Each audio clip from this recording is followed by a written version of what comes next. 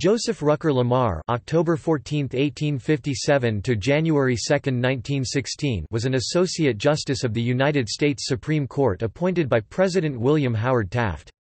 A cousin of former Associate Justice Lucius Lamar, he served from 1911 until his death in 1916.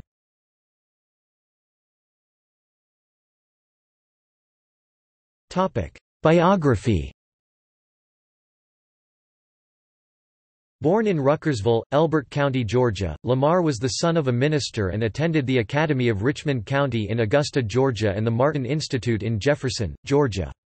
During his time in Augusta, he lived next door to and was the closest friend of future President Woodrow Wilson, whose father was the local Presbyterian minister.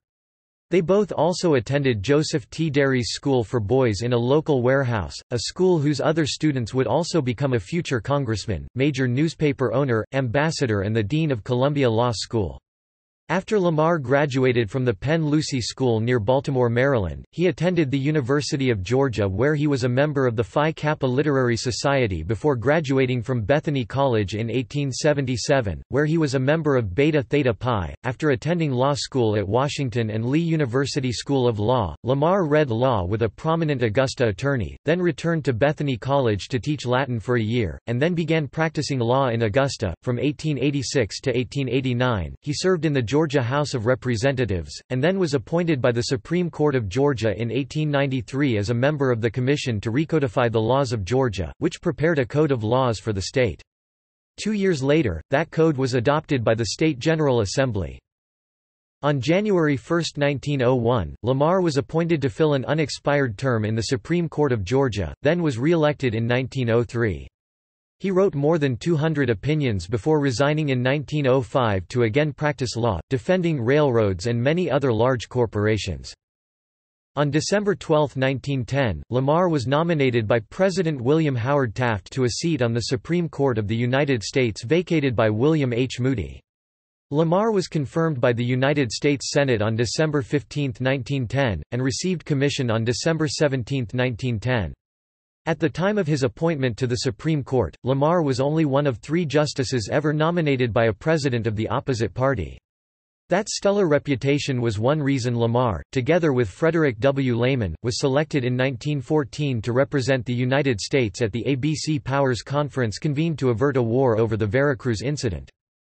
At a reception after Woodrow Wilson's inauguration in 1913, the two friends from youth were able to meet again and swapped stories of their Georgia youth. They remained in contact while they were in Washington. In 1915, Lamar wrote 2 short individual opinions in the famed Leo Frank case. He declined to grant a petition for habeas corpus brought by Frank to challenge the fairness of his trial, but subsequently granted a writ of error allowing Frank to bring his claims before the court. The full court went on to reject Frank's claim in Frank v. Mangum. Lamar voted with the majority but did not write a separate opinion.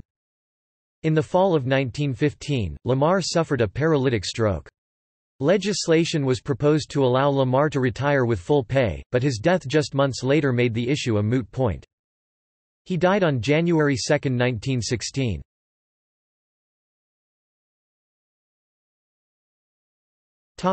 Legacy and honors. Lamar's professional papers, including correspondence concerning his years as a justice, are archived at the University of Georgia in Athens, Georgia, and available for research. The Joseph Rucker Lamar Boyhood Home in Augusta, Georgia is listed on the National Register of Historic Places. During World War II, the Liberty ship SS Joseph R. Lamar was built in Brunswick, Georgia, and named in his honor.